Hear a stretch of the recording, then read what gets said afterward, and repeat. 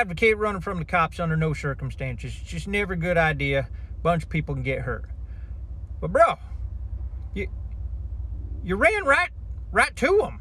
I mean, you got out of the truck, and they're right in front of you. There's a whole endless tree line of woods right there. You could run into them things.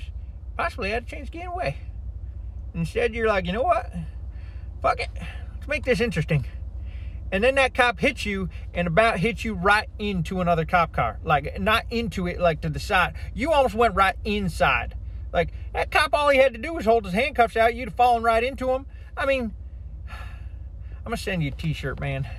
Make better life choices, all right? Better luck next time.